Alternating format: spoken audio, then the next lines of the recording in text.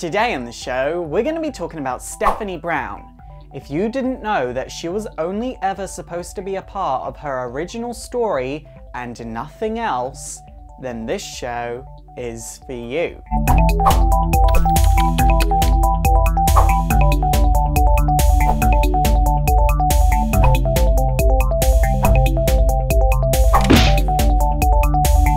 So, Stephanie Brown, the fourth Robin, the third Batgirl, and the only spoiler.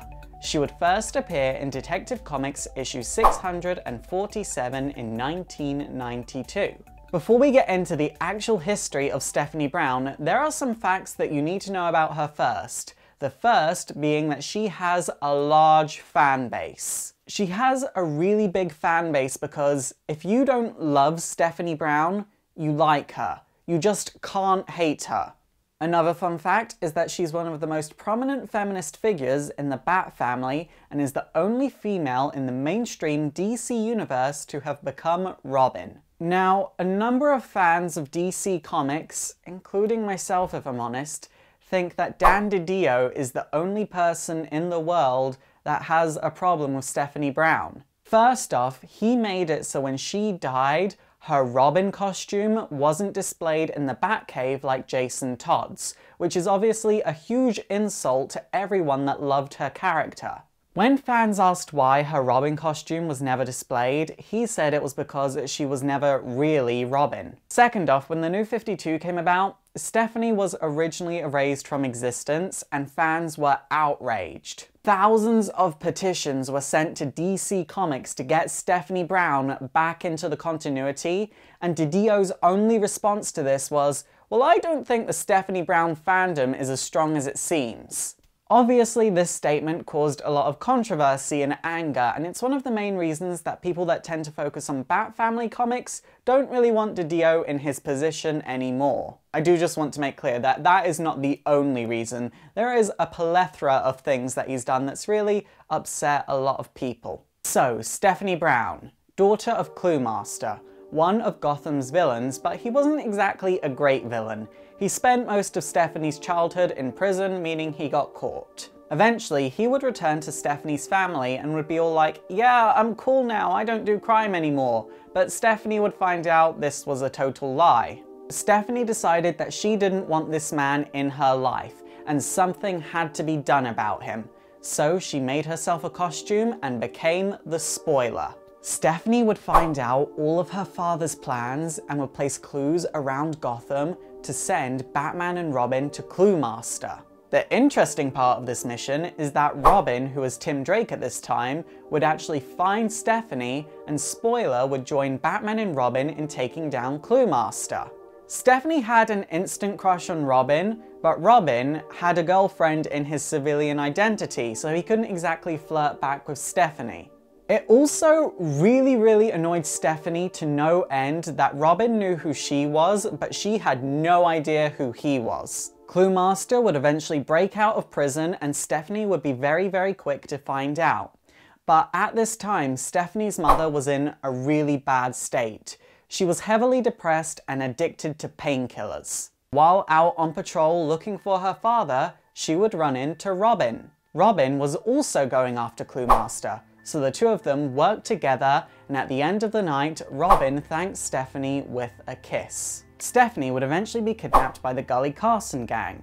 You see, Cluemaster was actually working with the gang and gave up Stephanie as insurance to make sure that he would get his part of the cut. However, when the gang withheld his cut, he decided to contact Batman and Robin and be all like, "No, they kidnapped Stephanie. I had nothing to do with this. They just kidnapped Stephanie and made me do plans for them."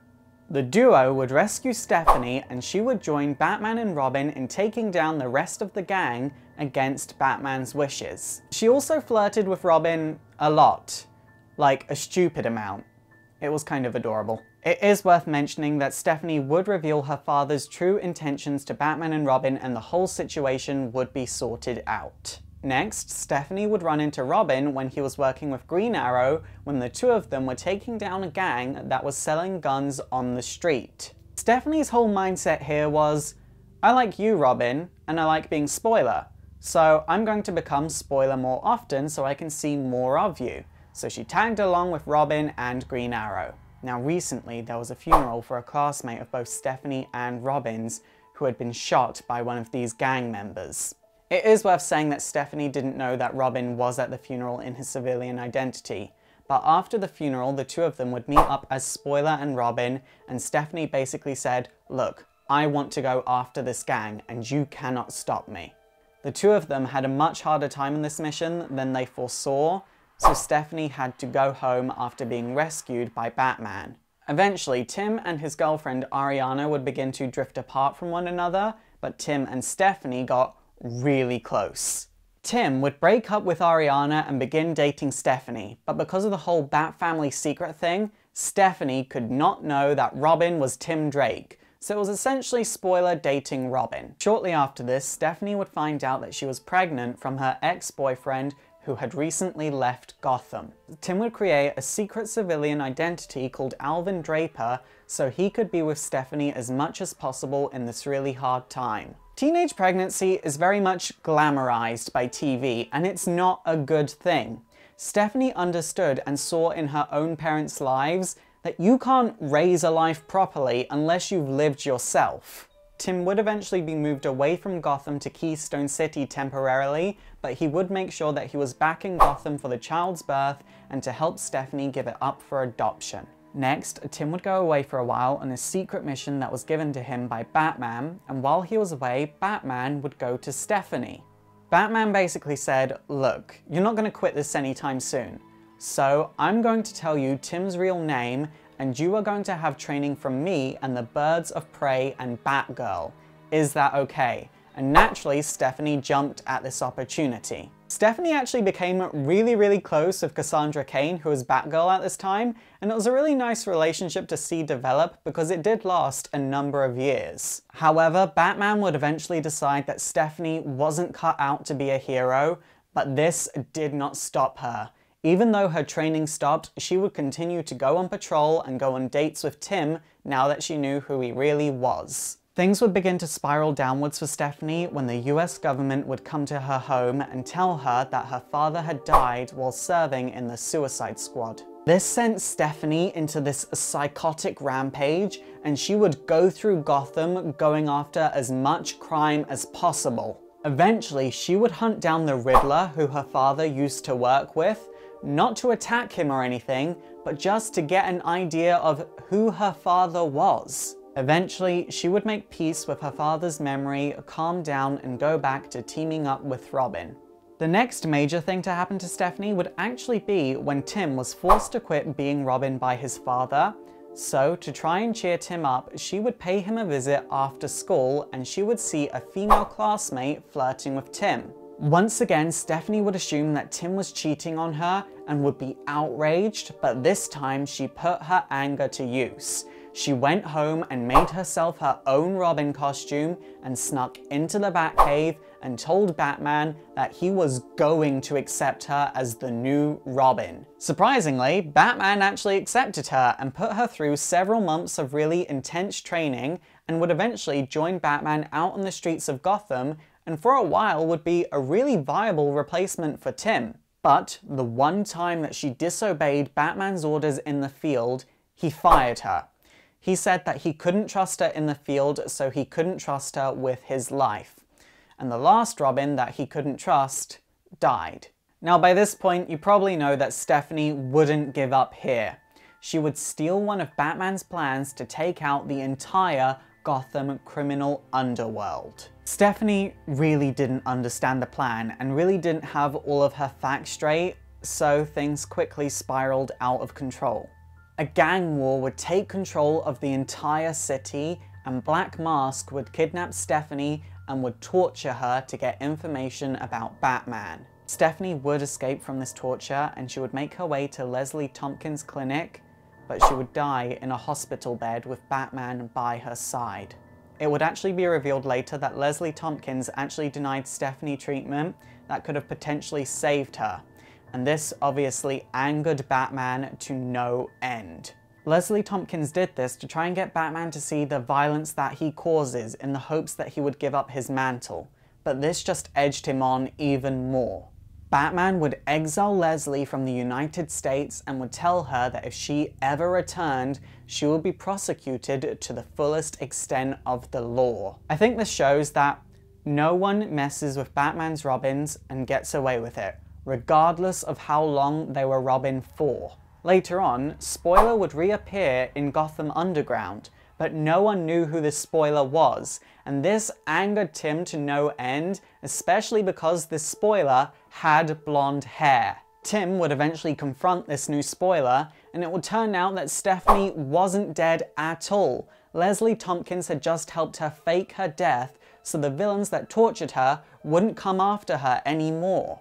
She spent a year in Africa, and when she returned to the US, she had an assumed identity and would start going to the same school as Tim Drake. One night after Final Crisis, Stephanie and Cassandra Cain were battling a bunch of thugs, but then Cassandra would turn around in her Batgirl costume and would basically say, "There's no Batman anymore, why do I have to wear this?" and would take off her Batgirl costume. Seeing an opportunity and jumping at it, Stephanie would become Batgirl herself, and this caused Barbara Gordon to intervene because she really felt like Stephanie shouldn't be a crime fighter. She still vividly remembered the citywide gang war that Stephanie caused. But when a drug called Thrill was being passed around Gotham, Barbara and Stephanie would need each other to try and stop the drug trade. Stephanie would actually single-handedly defeat Scarecrow, who was manufacturing this drug, and this showed Barbara that Stephanie had the maturity and the responsibility to become Batgirl. Barbara would take a job at Stephanie's school just to make sure that she could stay in contact with Stephanie, and would create Stephanie her own Batgirl costume to replace the old tired one. During her time as Batgirl, Stephanie had a series of small adventures that didn't exactly have any long-lasting effects, like going up against Livewire or confronting Batman and Robin, who at this point were Dick Grayson and Damian Wayne. It is worth saying that Stephanie and Damian didn't like each other whatsoever, but it is hinted that Damian had like a schoolyard crush on Stephanie, and that's kind of cute to think about. Now, truth being told, Dick Grayson really didn't like Stephanie being Batgirl, but the way that she moved in the field and the way that she acted was very reminiscent of Barbara Gordon when she first started. Stephanie would eventually receive her own transportation called the Ricochet from Barbara that was actually a motorcycle based off the Batcycle. Next, Tim Drake would return to Gotham with proof that not only was Bruce Wayne still alive, he was lost in time. Now, on his travels around the world, Tim had attacked the League of Assassins multiple times, and this obviously angered Ra's al Ghul, so he would begin to attack everything that the Wayne family held dear.